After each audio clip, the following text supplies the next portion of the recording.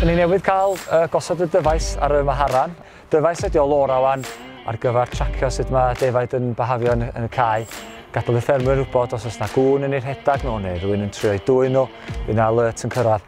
Ond hefyd, yn y pen draw, da ni eisiau'r ddyfais gallu dweud pa faherin sy'n gweithio gorau a rhoi data i'r ffarmwr o ran perfformiad y meherin yn y cae. A felly heddiw yn gychwyn ar trial 2 fis i weld sut mae'r ddyfais yn gweithio.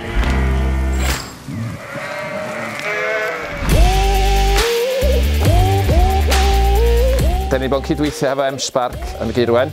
Da ni newydd osod o heddiw ar un o'r meheryn sy'n mynd allan i weithio ar y ffarm yma yng Ngholeg Llyn ac fydd yn ddiddorol iawn gweld pa fath o ddata gewn ni o'r sensorydd sydd ar ei frest o.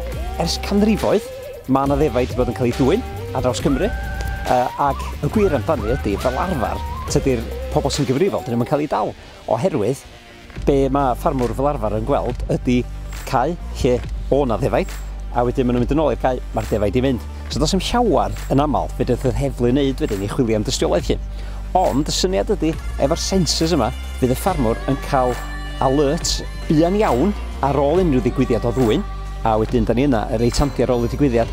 So mae yna bob potensial bydd y prosiect yma yn trawsnewid sut mae heddlu a sut mae ffermwyr yn delio efo dwyn stoc. The main goal for the next few months is develop this AI and try to get it to the point where it's more accurate to be able to say, no, there is something seriously wrong here that you need to go and check on the sheep to make sure that there's no dogs or there's no one trying to rustle them. Ddyddiau cynnar, ond da ni'n edrych ymlaen i weld be fydd canlyniadau i'r arbrawf.